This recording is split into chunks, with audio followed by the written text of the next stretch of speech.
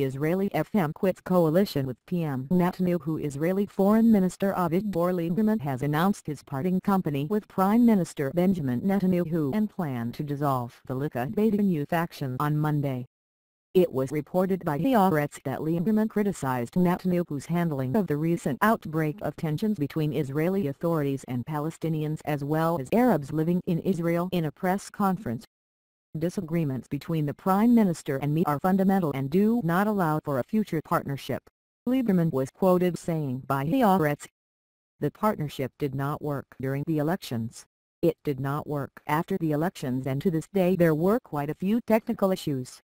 When technical issues turn to fundamental ones, there is no point in continuing, he added. I am not attacking the Prime Minister. He has the right to his views. I see matters differently and I don't hide it, Lieberman said. However, Lieberman noted that the coalition government would continue to function along with his party and ministers.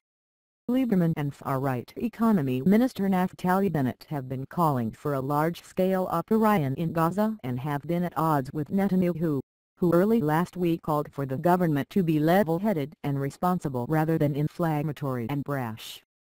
The resignation of the Israeli foreign minister from the coalition looks set to hit Netanyahu's ruling Likud party hard, reducing their seats in the Israeli Knesset from 31 to 20, leaving them with only one mandate over the second-largest Knesset party, Yesh Atid.